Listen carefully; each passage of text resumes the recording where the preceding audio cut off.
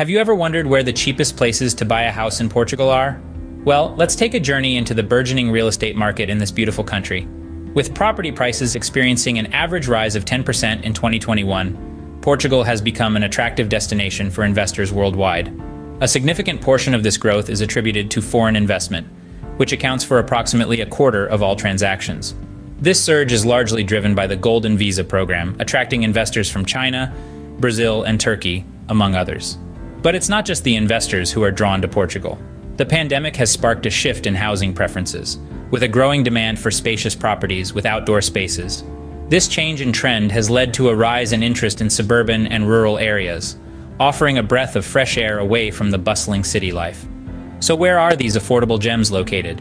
Let's dive in. Gavião, Figueira de Castelo Rodrigo, and Nisa are the top 3 cheapest towns to buy a house in Portugal. So, let's delve into the charm of these budget-friendly havens, shall we? First up is Gavião, a quaint town nestled in the district of Porto Alegre. Known for its stunning landscapes and rich history, Gavião offers a serene lifestyle away from the hustle and bustle of city life. Now here's the sweet part. The average price per square meter in Gavião is a mere 401 euros. Yes, you heard it right. All this beauty and tranquility can be yours without burning a hole in your pocket. And don't worry about accessibility. Gavião is well connected by train and bus services.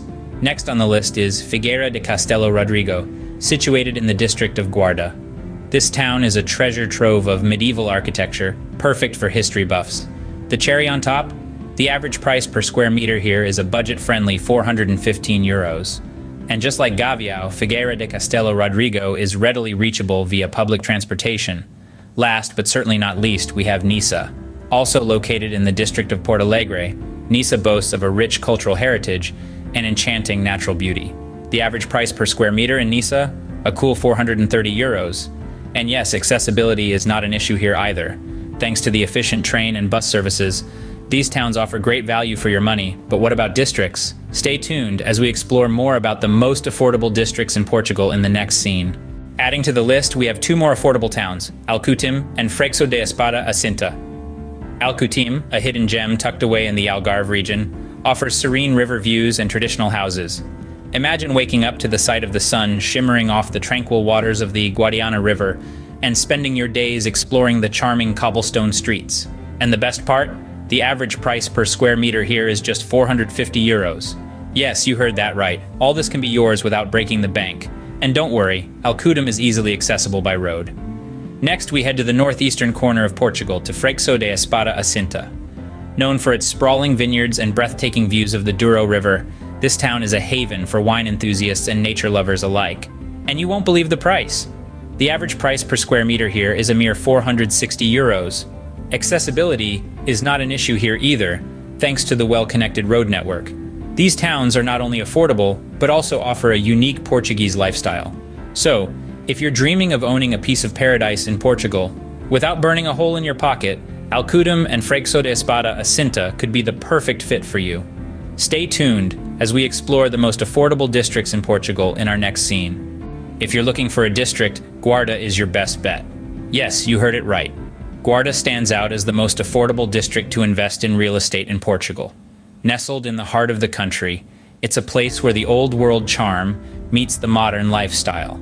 The average price per square meter in Guarda is a mere 654 euros.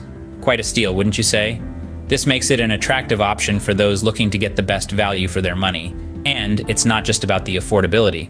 Guarda offers a unique blend of historical architecture, stunning landscapes, and a relaxed lifestyle that's hard to resist. Now let's take a quick detour and head over to the Portuguese islands. Ever dreamed of owning a home on an island? If the answer is yes, then the Nordeste municipality in the Azores is worth considering. Known for its breathtaking natural beauty, the Azores is a paradise for nature lovers and adventure seekers. And the best part? Nordeste is the cheapest municipality to buy a house among these islands. So whether you're drawn to the rural charm of Guarda or the island allure of the Azores, Portugal offers a range of affordable options to suit every taste and budget. But what do you need to do to buy a house in Portugal as a foreigner? Let's find out. In addition to Guarda and the Azores, there are 2 more districts that offer exceptional value for your money, Castelo Branco and Beja. Let's explore them, shall we? Firstly, Castelo Branco. Known for its historical landmarks and natural parks, This district is a treasure trove waiting to be discovered. From the medieval castle that gives the city its name to the Geopark Naturteo, a UNESCO Global Geopark, there's no shortage of sights to see. And the best part? The average price per square meter here is just over 700 euros. Affordable, isn't it? Now, let's head south to Beja.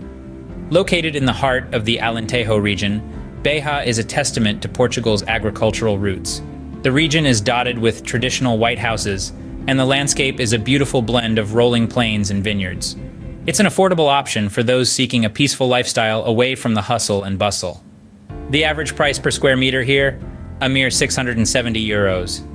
These districts, Castelo, Branco, and Beja, offer a mix of history, culture, and affordability, making them ideal for real estate investment in Portugal.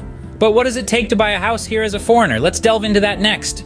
Buying property in Portugal as a foreigner requires a few steps. It's not as simple as picking out your dream home and signing the paperwork. You'll need to navigate the ins and outs of the Portuguese property market, and that starts with getting a Portuguese tax identification number.